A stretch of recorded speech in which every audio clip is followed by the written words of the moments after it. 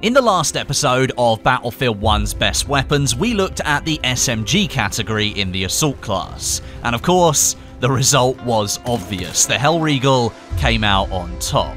A surprise entry at number 2, however, was the Ribeyrolles carbine.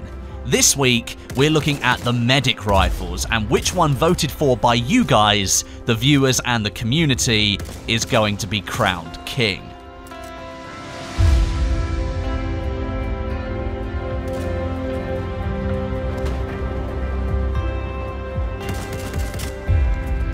The poll this week for votes on various different medic rifles drew a lot more votes than what we got for the SMG episode, which is great to see.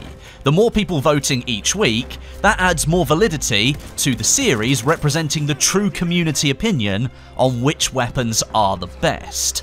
Make sure you stay tuned to the end of this episode again today to find out which weapons you'll be voting on in the next episode.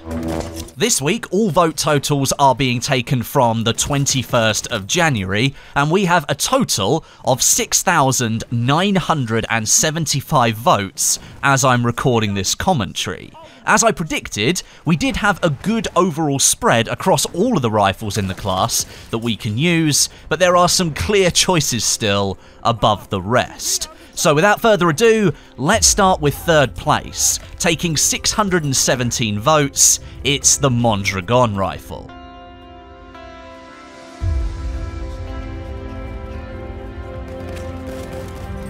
This base game weapon has long been one that I've really liked, but it's the class in general that I struggled to really bond with. And I think many other Battlefield 1 players has kind of felt that the medic class wasn't really fit for purpose. The medic in Battlefield 1 arguably has some of the most polarizing features when the game launched. You have some really powerful gadgets like the medical crate that can keep your teammates alive, and of course the revived syringe, and that can bring your teammates back from the dead.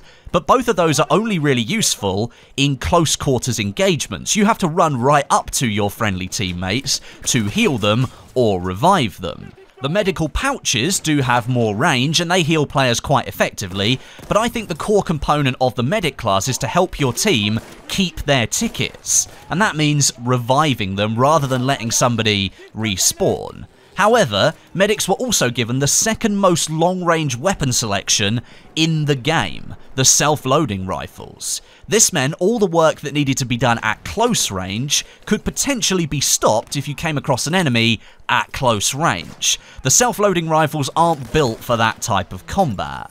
Luckily, however, DICE is looking to improve that situation massively with the upcoming weapon balance patch, which will give all medic rifles more chances to succeed at every range, with increased accuracy and reduced bullet spread. Some rifles didn't have as much of a problem as others, but overall, they should get a lot better now.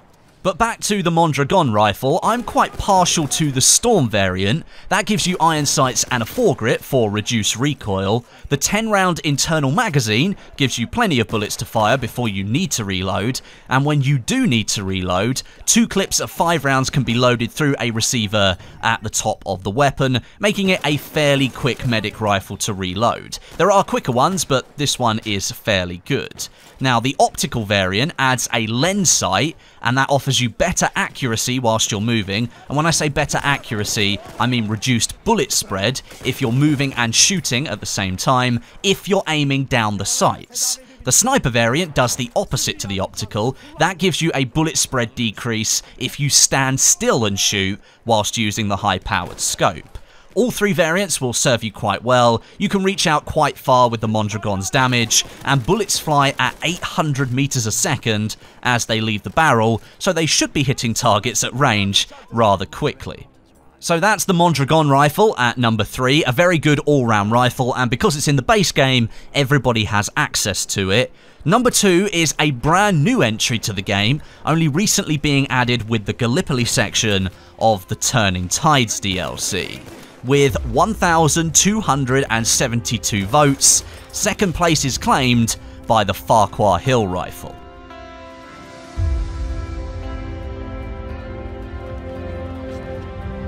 This British weapon was designed in the early 1900s, it was tested in late 1917, and was then set to be produced in early 1918 as a potential rifle that could be handed to British troops on the front lines in France. With the Russians withdrawing from the war in late 1917, the Germans in the east were being shifted across to the west, and the British knew the fight was going to toughen up even further. So having a weapon that could output more damage faster than, say, the Lee Enfield bolt-action rifle might be key to victory. Sadly, the war ended before the first units could be produced, and since then there was no need for a weapon at all. The Farquhar Hill was lost to history. Luckily, a few units do exist, and this is how we have it today in Battlefield 1. The Farquhar Hill comes in two variants in Battlefield 1. We have the Storm and the Optical, and both of them, in my opinion, are great weapons that you can equip yourself with. The Storm variant is my choice of the two, coming with iron sights and a foregrip to reduce the recoil produced by each shot, and the Optical offers similar benefits as the Mondragon Optical, although this time it reduces bullet spread both whilst moving and standing still when you're aiming down the sights. The Mondragon has those two actions of moving and standing still. They're split between the Optical and the Sniper variants. So if you want a more versatile rifle, the Farquhar Hill is a good one to pick. Now, interestingly, this weapon has been voted the second best rifle in Battlefield 1 right now, and DICE has recently admitted that the weapon was not performing as they had intended. In a CTE update earlier this week, DICE added fixes to the rifle to actually improve it further from the state that it is in the base game right now. DICE has reduced the amount of time that it takes to deploy the weapon, and they fixed the higher than intended recoil as well. So the rifle is going to be even more of a beast once this next patch drops. To inject my own opinion, this rifle is actually my favourite in the medic class right now. I think I have about 500 or so kills with it since the DLC launched, and I can easily see that reaching 1000 when the next two Turning Tide maps launch in the next week or so. I really like the Farquhar Hill rifle, and I think it's kind of disappointing that this is a premium only or DLC only weapon. It would be great if everyone had access to it and could see just how awesome it really is. So that's the Mondragon rifle in third place, and the new Farquhar Hill rifle from the Turning Tides DLC in second place. The winner, however, of the best medic rifle in Battlefield 1, taking 37% and 2,595 of the total amount of votes, it's the Fedorov Avtomat.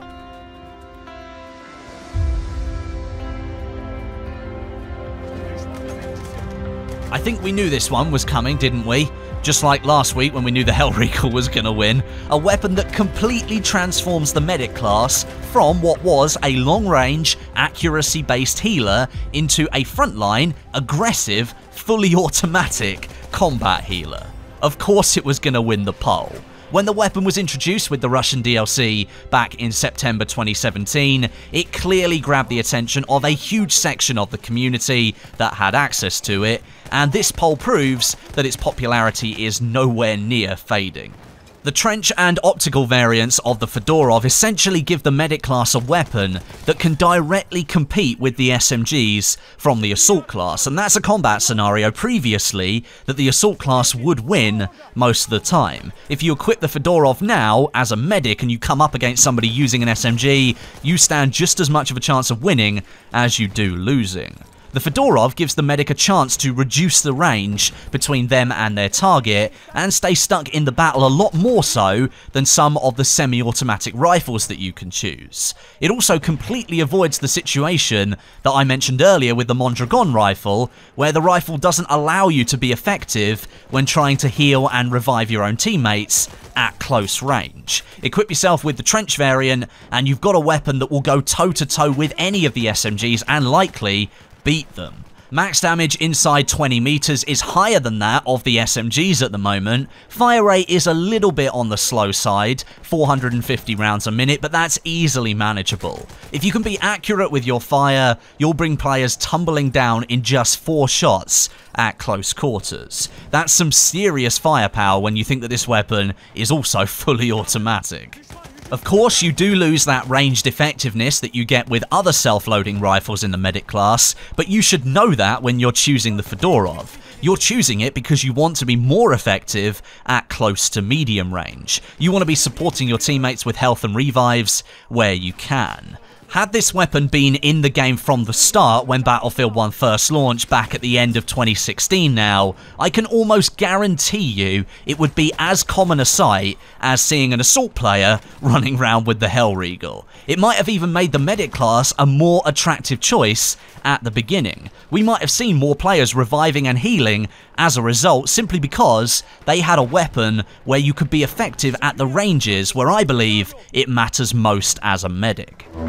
So, there you have it. The best medic rifle in Battlefield 1 is the Fedorov Avtomat. Kind of expected that one, to be honest, but there we are. You guys voted for it. However, in the next episode, we're going to be focusing on the shotguns of Battlefield 1, so head down into the description, click on the straw poll link, and go and vote for your favourite. Nearly 7,000 votes poured in for this medic rifle poll, so it would be awesome to see the same or even more come in for the shotguns. But thank you very much for watching today, guys. Make sure you leave this video a like if you're enjoying the series. That lets me know I can carry it on and do all of the other weapon categories as we approach the final DLC for Battlefield 1, Apocalypse. But again, thank you very much for watching, and until next time, my name is Westie, and I'll catch you guys in the next video.